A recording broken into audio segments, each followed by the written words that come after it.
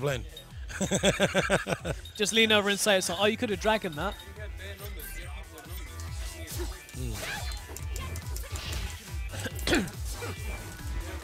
Okay, Zade, Tahaa, best friends, worst enemies. Nah, best friend, best enemies. Best enemies? Yeah. Are they good enemies? Yeah. They're good at being enemies? Yes. Seeing enemies? Yeah, okay. Yeah, whatever. I'm groping. Grasping. So I'm expecting the action-packed explosion here.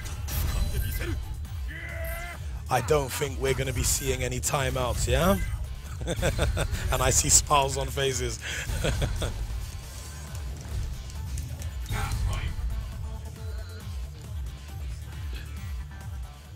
Oh yeah, if Zade wins, I get his joystick. So basically, you want him to win so you don't have to give the prize away. Nah, yeah. Because Zade will just be like, yeah, take the joystick, man. Nah, he told me that he actually wants that joystick. I think he's only saying that because he knows I like it.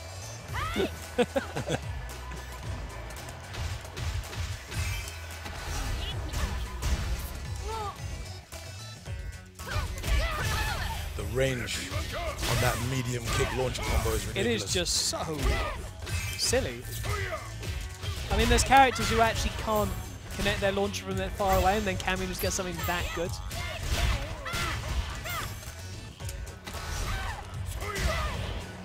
I know people talk a lot about Julia's moves, how they're easy to block, but she still does good damage when she catches you with something. They are not easy to block. Yeah. I mean, okay, she's not as outrageous as you would first think. That's not safe, by the way.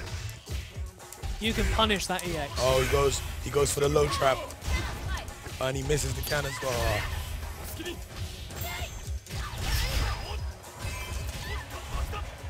So I remember Tahaa once telling me that stuff like that was a waste of meter, but he's doing it anyway. Maybe he just likes it. Well, and dead. Let's see. No, he might not be. He might not be. Oh, just. Rajin? Oh, he just lets her come in. And Zade just lets him raw tag. I'm surprised he didn't actually do anything. I know he didn't want to risk the reversal, but what was Abel going to do? Empty jump straight into the low. He might actually be punished for that, but no. This could be death, yep. A few mistakes there in that round. Tournament moves. Okay, girl fight again. So you know Cammy's going to be fishing for that medium kick launch combo. Basically. Basically. That's like half the game. The other half is jab, jab, jab, medium kick He launcher. got in with the overhead.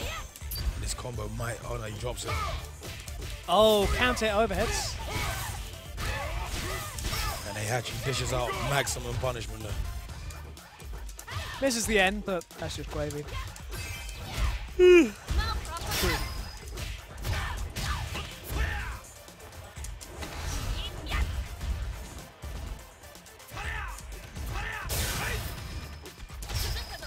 Random shoulder tackle there. I don't know what he was hoping for. To be fair, those random shoulder tackles are completely safe, and they're not particularly easy to counter, so there's no reason not to do it. Well, I suppose it depends where you're doing it from. The EX one especially. Well, the EX one is just plain safe. Oh, tidy. That grab has a lot of range. Oh, and we've got the overheads. Yep. And that's... Oh, no. He fished for that mid. Oh, wow. Oh, he falls for the two-hit sweep. That's the sort... It's like when you get hit by that for Guile, you feel bad. I'm pretty sure he feels bad now. Oh, he raw tags Abel straight in. No launcher? Is he trying to keep Julia out, do you think? But why? And he eats the EX God Fist when he drops the combo. He gets hit again. He lost a lot of life just from those few attacks. Yeah. He was looking for the safest way that he could tag her in there. Oh, tidy.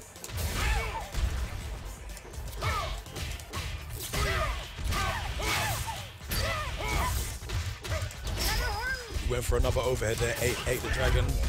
Oh, this is dangerous. Yep. Overheads.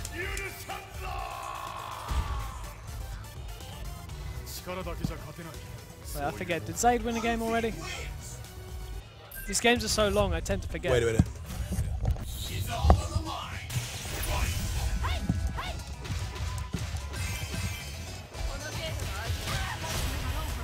The final hit. Oh, is it? Is this? Sorry, best of 5 today. For the final. For the final. And do remember, if Zade wins, then they have to do it again. No, because he's coming out of losers, yeah. Yeah.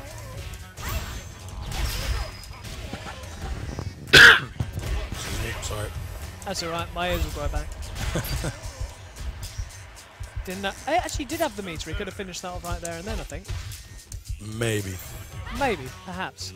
Overhead. The raw tag gets ready overhead. The damage of Look that at the damage. And that's for no meter as well. And Cammy doesn't want to, like, you know, roll out of the corner off the floor, so she's maybe hoping that thing is, I'm noticing Tahaa jumps back to give him some space. Yeah, I'm noticing it's a habit for some guys to, like, never roll forward at all.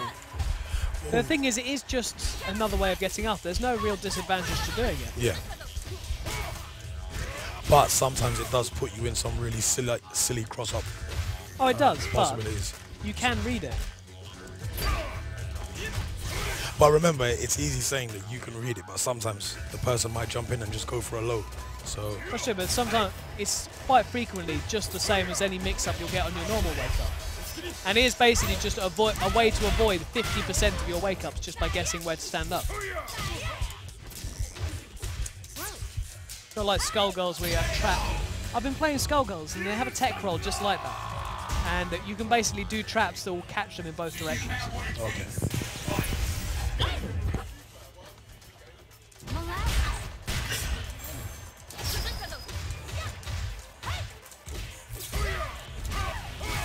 Full combo? No full combo? Okay. There's a lot of raw tech. I don't think he likes having Julia in this matchup. He would actually much rather take a hit with risk taking a hit with Abel than keep her in. I think he likes Julia as the combo ender. Maybe he should consider picking Abel first from her. Yeah. Oh, and he goes for the low and he gets a Hachi. Oh, he went for the fancy combo as well. Yeah. It didn't connect, but it doesn't seem to matter. She hands out so many highs and lows that, you know. It's basically, she comes into your face and it's just like, high, low, low, high, low, low, low, high. Look at the achievement. So that is 2-0 to Tahaa. I think Zade is considering a change of character.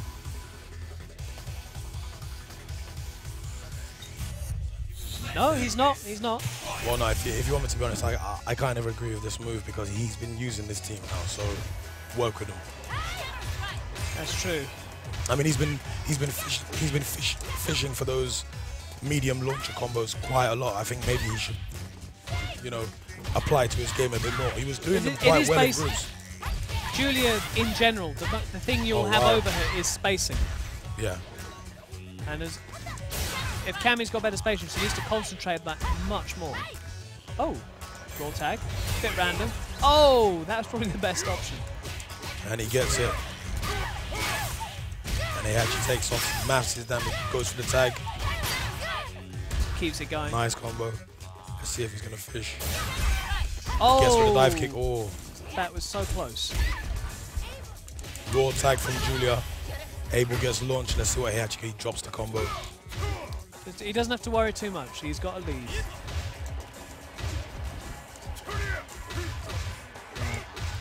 So much positive stuff on Hachi. He actually gets the overhead out of him in the end. Forces it. Taha's being very patient. It's like kind of helps that he knows that even if he loses this match, there's like 10 more. But the pressure is off, and he's certainly showing it. And he eats the lows, and he gets launched. Julia's back in. I don't like watching those lows, but you've got to admit it's a hell of a hit. Yes. But it looks ridiculous. And 2 seconds, 1 second. Where's he going? I think he just wanted the meter by being hit in the face. Well, he was on time. There's no point in, But I think with 2 seconds left, he might as well just stood there and take on whatever punishment. Oh, and he crosses up right underneath. Apple's got the immediate floor pressure.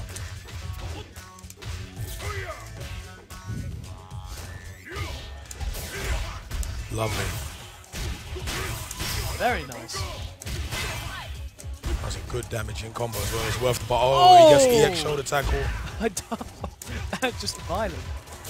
I don't really like the hooligan combination in this game. To be fair, I didn't like it in Street Fighter 4 either, but it's just possibly even slower here. And you don't want to fall for Apple's EX grab too many times. It takes a lot in this game. Yeah.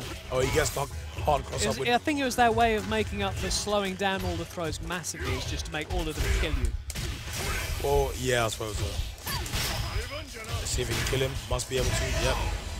And Zade takes one. Manages to pull it back. 5 more to go. Oh, in this set, it's 2-1 star. Best star fight. Hey, staying on the ground? Not staying on the ground. I did not know that Tequila Sunrise was no anti-air. Oh look, he keeps. More you know. He keeps Julia on in there, and he's trying to force an attack. Let's see what he can get. I mean, I have to say, he does make Julia look convincing at times. Julia is very good. Yep. It's like there's no two ways about it. I have to agree with you there. Abel, I've been on the regardless of what he says.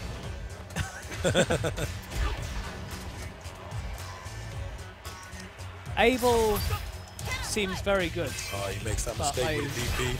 Gets launched.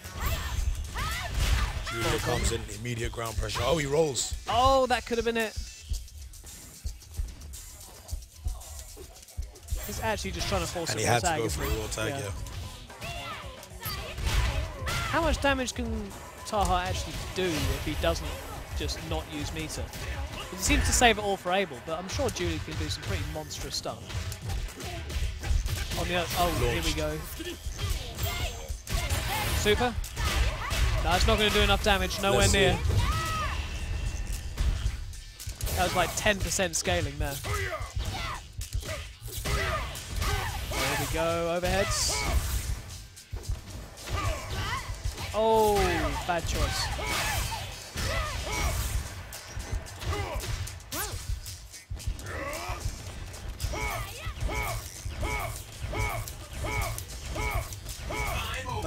Charge up some bar for the next round. It's at that point, it's actually the best thing you can do. Best thing, yeah.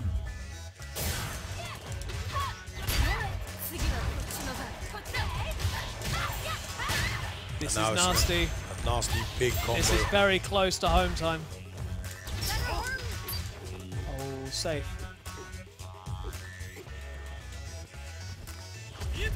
So Zade's not taking. Oh, of course, the tackle. Okay, not the most damaging punish, but he'll take it. Oh, wow. Crossover. The only bad thing is that now Cammy's back in. But she doesn't lose her life in this case, so that's not too bad. If he can get a tag out now, no, maybe not.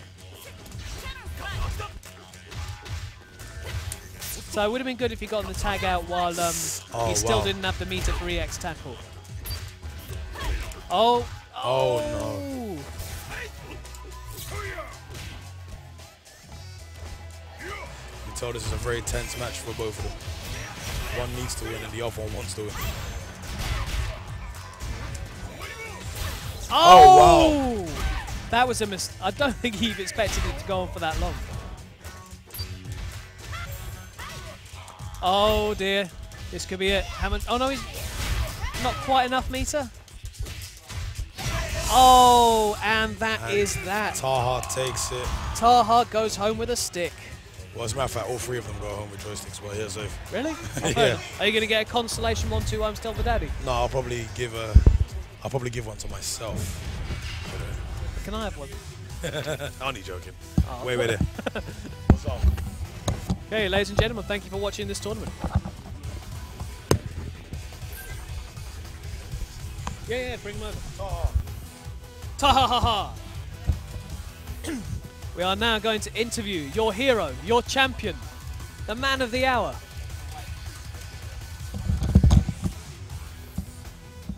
Wait till he gets his headset on. He's very impressive. He's very impressive. So Tahaa, yo, what's up? I'm riffing this because Simeon's just asked for it. But how does it feel to win a stick? It feels like I want a stick. Cool. Great. Yeah. So what do you think? Tell us about your team and how it works. My team is... I was so upset that Zade didn't pick Relento and Kazuya.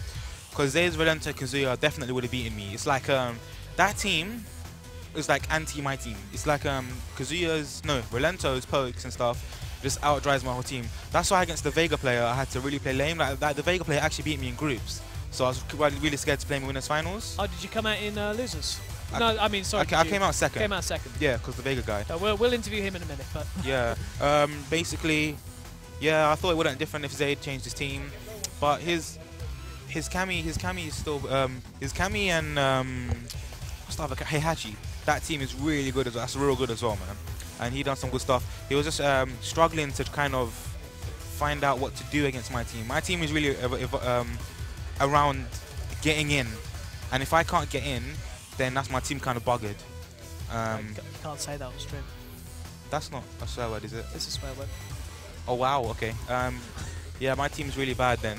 Bad, yeah, against that. So going back to RO, how did you his team, Vega and Paul? Do you feel that Paul helped or hindered him? He came out of nowhere and really like impressed me today, man. Like, he's really good. Not that like that's really a good thing. I'm like really good, but he really did impress me. His Paul is it's not as good as his Vega, but arguably Paul isn't as good as Vega. Well, Paul in general is not that good. Yeah, so do you know what? Again, do you think he was more of a hidden threat or just something that he was so good that he could get away with? Kind of a bit of both. A bit of both. Basically, you know when I was getting hit by his Vega was giving me the most trouble, so that's what I was really scared of. But as soon as he got me with a hit with Vega, okay, my aim is not to get hit anyway, right? It's a fighting game. Yeah. But when the rare chance that he did actually get to hit me, he could only end it with like the Magic series of Street Fighter Cross Tekken. He could only go into launch. I was haps when he did that because that means Paul is out. Once Paul is out, it's much easier for me to play. Do you get what I'm saying? So it's kind of like a win-win situation. If I don't get hit, if I do get hit, it's a lose situation, but it's alright for me because Paul is out. I would much prefer to fight Paul. That's what I told Zade. Because I told Zade that that's the one thing I told him like, during his whole set. Like he did well anyway, but I told him Zade, it doesn't matter if he hits with Vega because Paul's coming out. So I don't mind. And we're all alright against Paul, man. Paul can't really open you up that easily. Is there anything else you've seen today that you were impressed by? Not to sound bad, but not particularly, man. I thought it was all pretty like textbook stuff today, to be honest with you. Like Ro was playing. It's alright, man. It's alright. Ro was playing pretty damn good. Zade really impressed me again with his new team. Gonna find some tech of him later. I'm actually teaming up with Zade at DreamHack in Sweden. Woo. You taking him to Evo as well, or is that a... No, that's far too expensive. It cost me like 35 quid to get here and back from to DreamHack Sweden. So really, that's not too bad. Then. It cost me as much to go to Scotland, man, for hype spotting. You went hype spotting as well? Yeah, I came second in SF4 and I came third in SFXT Tekken. That's good. Yeah. Okay. Well, thank you very much. But yeah. Oh, sorry. Shout out to all the guys on stream and stuff, you know, watching. The turnout here was actually alright for a Street Fighter Cross Tekken event. Lately, it's been really bad, like on Mondays at Cross Up. There might be people at home watching Stunfest as well. Yeah. Oh yeah, and Stunfest, and obviously. And there are people at Stunfest, naturally. Yes, obviously. I don't think and Power Up. I don't think... Oh, and Power Up as well. Okay, yeah. Thanks, for that. Well, he's there, just don't forget. Well, yeah, he's there. He's there, guys. He's streaming for us. Shouts to General Skirmish and all that. But yeah, the turnout was alright for Street Fighter Cross Tekken event. Please, guys, come on Monday, man. The game is good. The game is good. Okay, Carpet, I'm going to ask you, is the game good? Come on, yes or no? The game is quite good. I like it. It is, isn't it? It's not the magnificent magnum opus that some people might have you believe, but it's a good game. It's not magnificent. It's not KOF, or it's not what other games that everyone thinks are awesome. But like, it's good, man. That's good. It's very much evolved around reacting to high and lows, which isn't easy, by the way. Guessing high and low, so like you're just like mind of like conditioning and stuff. That's there. Your reactions to anti-air, how you control space, and spacing of moves like whip punishing. Like Zade was standing outside the range of my standing fierce, and he kept whip punishing a cameo, standing medium kick into hard kick into the rush, into blah blah blah combo. Congratulations! I think you've just gone over the head of about 50% of the stream monsters. I'll get off now. I'll get off now. No, let's have a word with Zade as well. Zade! Yeah, you wanna come here? Yeah, see you later, guys. Thank you, Tahaa. We have enjoyed your presence.